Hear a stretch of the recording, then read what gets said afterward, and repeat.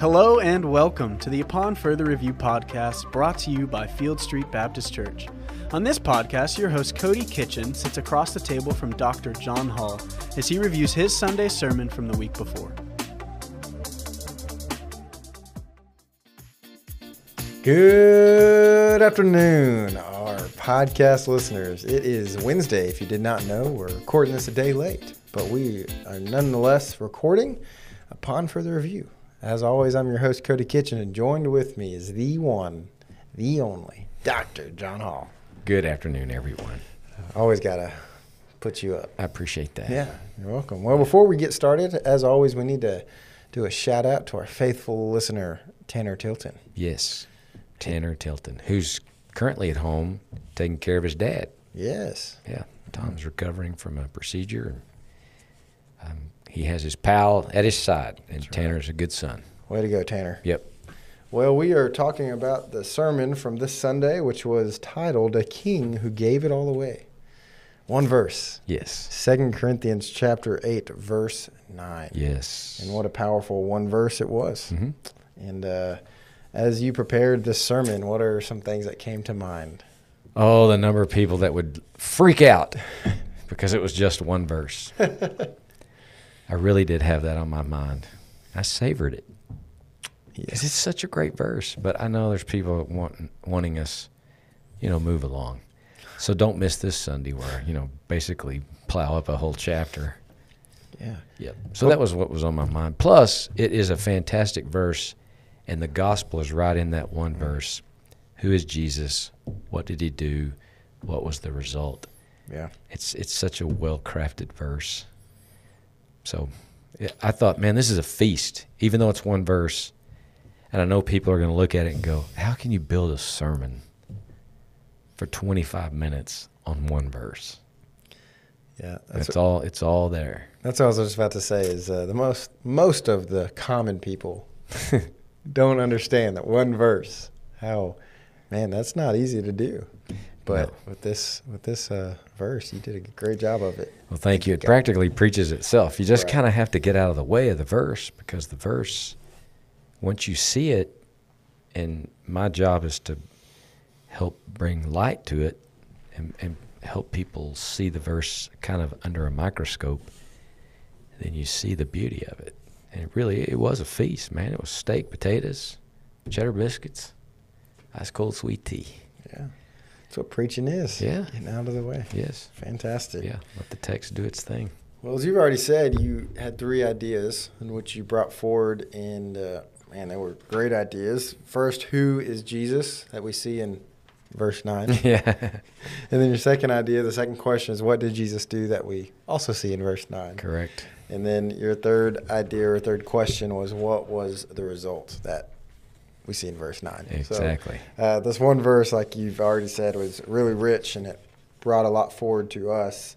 And you talked about, starting with who is Jesus, about the example of who Jesus was, the model that he is, and that every believer knows the grace of our Lord Jesus Christ. And you brought the point that if you are a believer, if you are a true believer of Christ, and you know the grace in which you have received, that this unmerited favor that you described. You also talked about how Jesus is Lord, Jesus is Master, and you even talked about, and I love that you brought this up, is that you have to love Jesus more than you even love your family, which makes you think twice. Mm-hmm. And not about loving Jesus, but just how much do you truly do love Jesus? Because I love my family a whole lot. Absolutely. And so it was a good example to see that. How much do you truly love Jesus? And that you talked about how Jesus is Lord, Jesus is Christ, and you gave us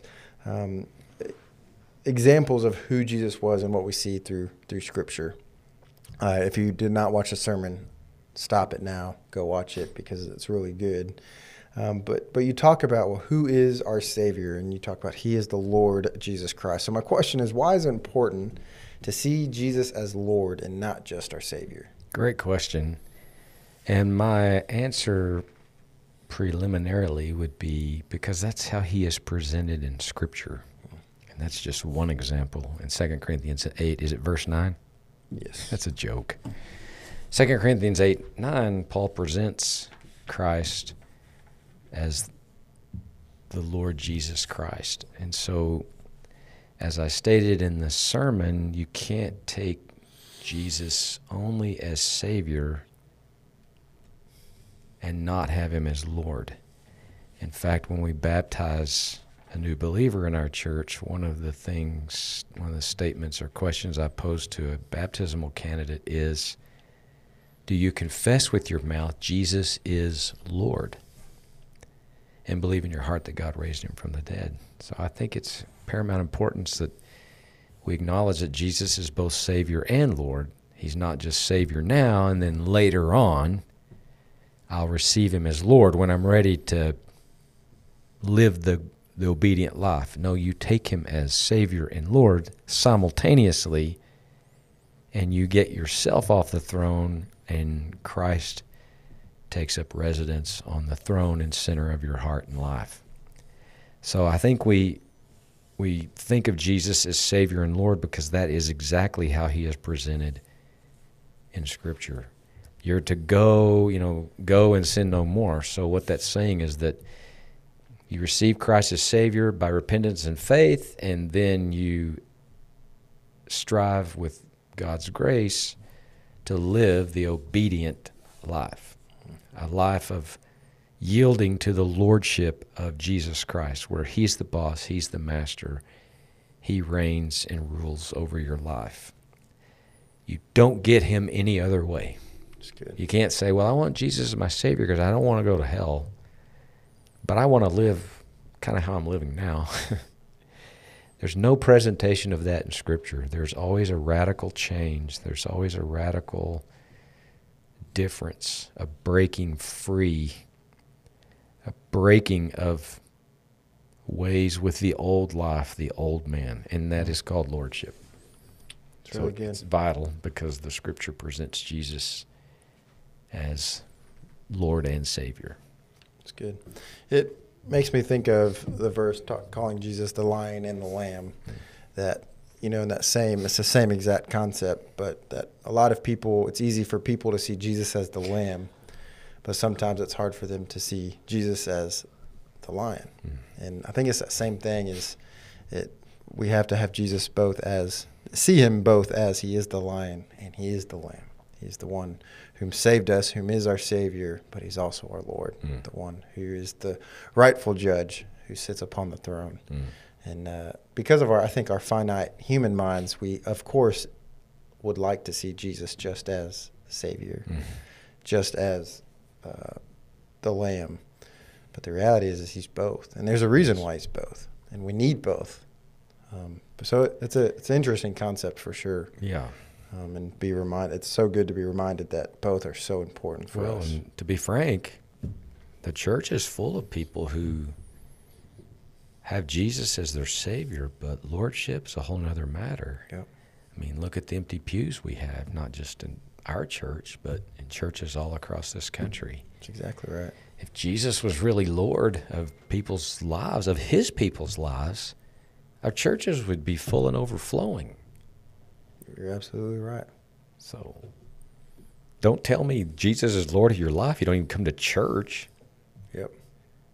Give me a break. Amen. I mean, that's just bonkers.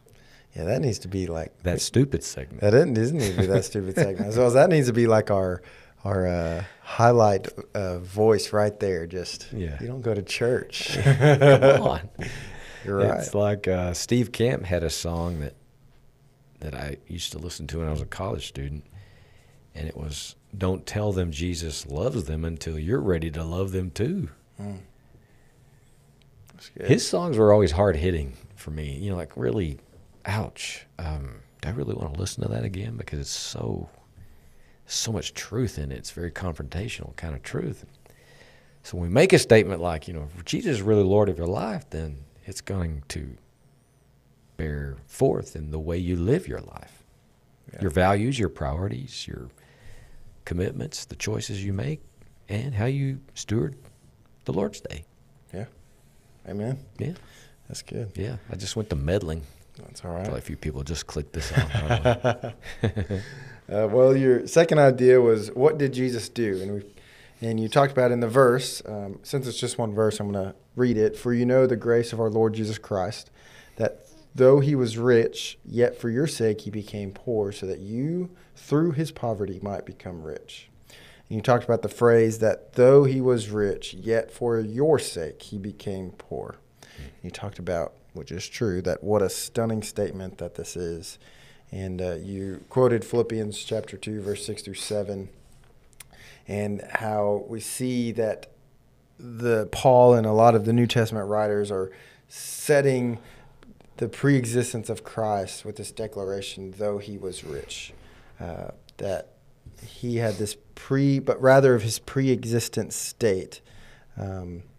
Christ is rich as God is rich. I loved how you set the stage up to explain who Christ was from the beginning, that he is rich, and with God he was rich, but he came to this world, that he laid aside, as you said, quote, the Lord Jesus laid aside the independent exercise of all of his divine prerogatives, left his glory in place with God, took on human form, and died on a cross like a common criminal, that he became poor. So what makes the reality of Jesus becoming poor on our behalf so rich?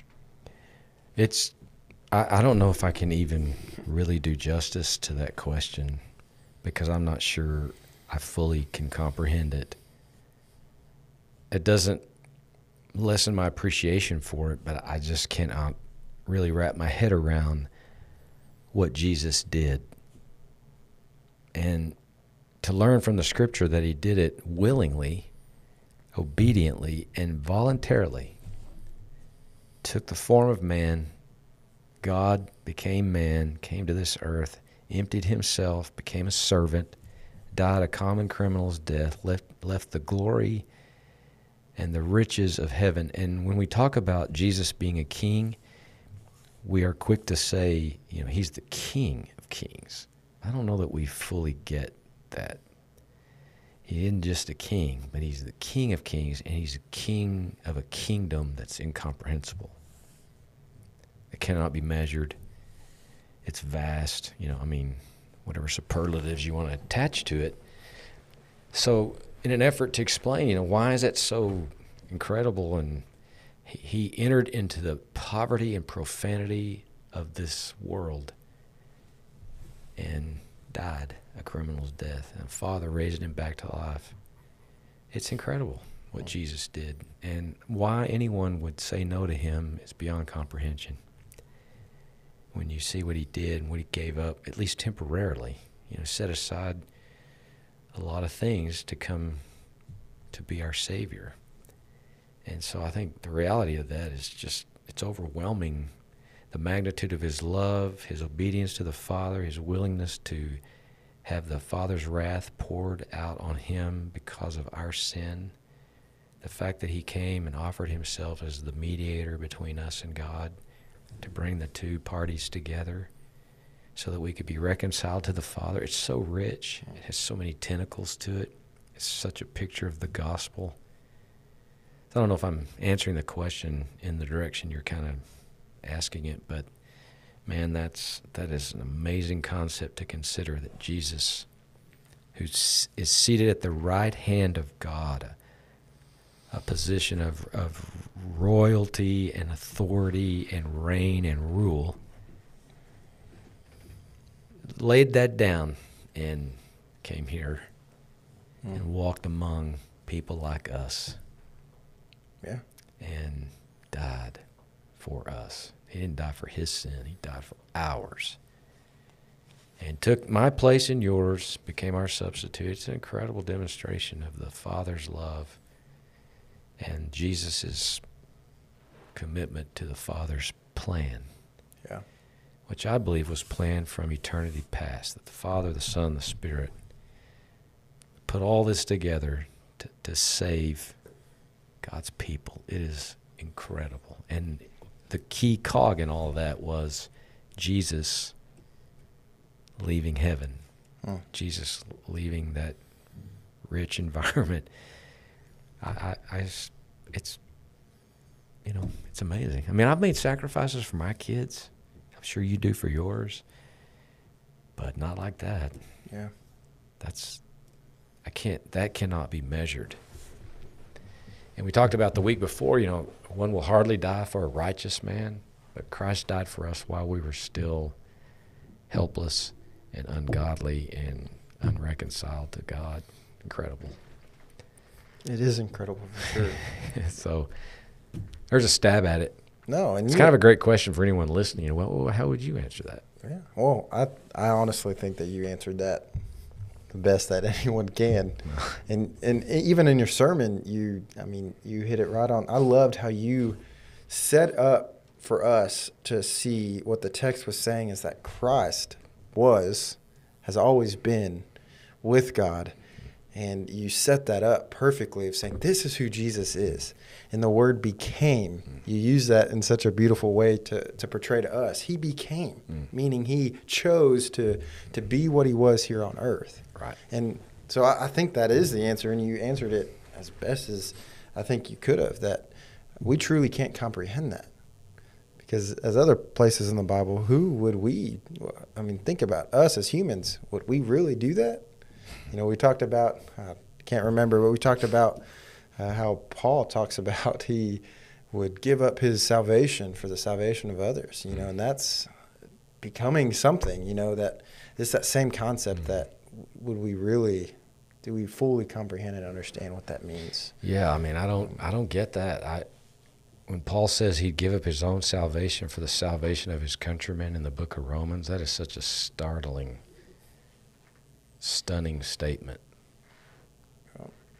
I don't know if I'm there. Yeah, me neither. Yeah, and I probably shouldn't admit that, but I think about what Paul said, and I've read enough of Paul now and have marinated my own mind in his writings enough to know, man, when he said that, I don't think that was just preacher talk. Yeah. I think that guy meant it. That's a rare dude right there. Yes, it is. Paul, if you get the opportunity in heaven to, break bread with him, you should take it. Yes. Yeah. So I suppose in eternity, there'll be all kinds of time. It would be, I'd like to visit with him. I got some questions for Paul. Yeah. Yeah, it truly is amazing, and just something that we can't comprehend it, I don't think, as you said. Not completely. Not completely, right. It doesn't lessen, like I said earlier, it doesn't lessen my appreciation and my awe of it. I just can't fully wrap my head around it. Huh. But yeah, so listeners, now we ask you. Yeah, what makes the reality of Jesus being poor on our behalf so rich? Yeah. That's a good question. Yeah. Well, the third and final question that you asked was, what was the result? And we talked about how you said this, quote, it's too good not to just say it the way you said it. The Lord Jesus Christ, the King of Kings, for our sakes gave it all away, or at a very minimum, temporarily laid it all aside and became poor. And then you asked the question again, what was the result? What was this outcome? And then the verse, Paul's telling us that believers become spiritually rich through the sacrifice of Christ. Man, that's beautiful. That's the gospel presented. And so my question is, what does it mean to be an heir of the kingdom of God, as you talked about on Sunday? Oh, it's so amazing. When we are born again, we become heirs of God. And all that God has now belongs to us. And we are joint heirs with Jesus. He's our elder brother. That is remarkable. I shared kind of a bit of tongue-in-cheek in the sermon Sunday about my own birth father, and that by the time he passed from this earthly life, he and his third wife had amassed a pretty good, I don't want to say fortune, but they'd amassed a pretty sizable amount of wealth. And I thought maybe, I didn't need it, didn't really want it per se or expect it. That might be a better way to say it. But in the back of my mind, I thought, maybe, just maybe, I'll inherit something as an heir. I'm his only son. So, like I said in the sermon, I got a brown envelope in the mail, and inside that envelope was a picture, my school picture of me in the third grade. And that was my inheritance. That's all I got. And the point I was making by sharing that illustration was not so with God. I have this incredible inheritance from God given to me by grace through faith in Jesus Christ because of who he is and what he did for me and on my behalf. And by virtue of that, I am an heir of God's kingdom. So no matter what my material situation is here on earth, and I've kind of experienced a wide spectrum through my lifetime, I am rich eternally and spiritually. Because one, I've been born again by the Spirit, and nobody can take that away from me. So I'm secure, I'm saved and secure, sealed by God's Spirit, and nothing can ever separate me from the love of God. Everything else is kind of a bonus, I guess. So it's helpful to remember, sometimes things get lean for all of us, especially right now, the way the economy is for so many people. Yes. It's good to remember, you know what? A day is coming when I leave all this earthly stuff behind. I can't take any of it with me, and I won't. But the riches that await me are so much better than silver and gold, and the moss can't eat it away, rust can't destroy it, and it can't be stolen. So there's just, God's economy is so much better. So to be an heir of God, it's everything. It means I've been born again, I've been adopted into his family. By the way, you don't enter into God's family any other way. You have to be adopted into it. There's only one begotten Son, right? Jesus. The rest of us have been adopted into God's family, whereby we are called sons and daughters of God. It's incredible. And so incredible. I love the metaphor of adoption in the scriptures. I used to just roll right over it, like, oh, there it is, yeah. Didn't really make me stop and like hit the brakes. Well, obviously now those images and metaphors mean so much more to me than they ever used to. Sure. For three obvious reasons. But anyway, I think that's what it means to be an heir to the kingdom of God, to receive from God this incredible spiritual inheritance that was purchased for us by Christ. That's good. Well, now on to asking you, what are some of your final words? Hey, don't miss Sunday, because Sunday's going to be the first domino that falls where Paul starts talking about money, stewardship. Da-na-na. Yeah, Da-na-na. can't wait. Nothing gets people's attention like money.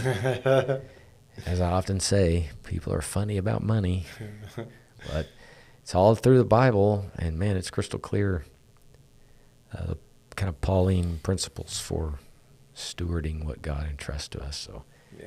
It's a must-hear message for myself and for others, all believers, because regardless of what God sees fit to give you, all of us have a responsibility to steward it well. So, sweet. Yeah, Sunday's going to be awesome. I hope people will be here. If you weren't here this Sunday, you need to come.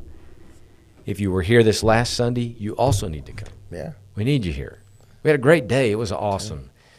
Make it same day Sunday 2.0. Yeah, every day. Yeah. I mean, why do we even have to have an emphasis like that? But, yeah, Sunday was a wonderful day, and the Lord gave us a lot of visible things to rejoice in with baptisms, the Lord's Supper, new members. Man, it was a full meal deal. It was fantastic. Mm-hmm. Yes. Well, on to our next segment, or That's Stupid segment, where we tell you what's stupid. So, John, what's stupid today? Everything related to politics. So stupid. But locally, so I became aware through social media that there's road construction now being initiated in some of the key areas where moms and dads are trying to take their children to our local schools. Yes. And the timing seems stupid to me. You think? I think. I agree. But it's like, we had June and July to do some of this. I'm sure there are valid reasons that we're unaware of, so I'm not, poking anybody in the eye here, but it seems to me June and July were pretty mild around here as June and July goes. Why not do it then when the streets aren't as heavily trafficked like they are this morning. I'm sure it was complete chaos around some of our schools. It's the first day, and they have all the staggered starts to kind of help relieve traffic flow patterns. And I don't know, just from an outsider's point of view who's not informed, it seems stupid. Which it is stupid. And you would think it would have been thought out a little more. Maybe it was. Maybe people said, dumber. This is the best time to do that. Yeah. I don't know. I'll tell you another thing that's stupid. We got a lot of leaks in the streets around Cleburne. And what I'm afraid is going to happen, a lot of these leaks are just going to leak for weeks on end.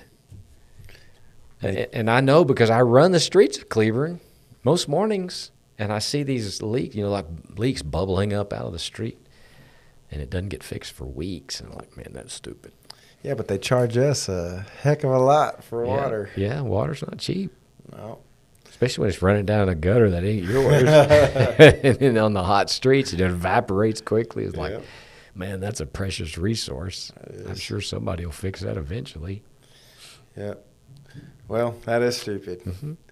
Well, guys, as always, we're so thankful that you listen to us. And remember to send this to someone who you think would benefit from it. We'd appreciate that, and make sure that you subscribe to whatever channel you listen to us to. So we're grateful for that. As always, remember, make Christ known by what you say and how you live. Have a great week. Thank you all for listening, and be sure to subscribe to Upon Further Review so you never miss an episode. If you have any questions, please be sure to reach out to us at info@fieldstreet.com. Thanks for tuning in.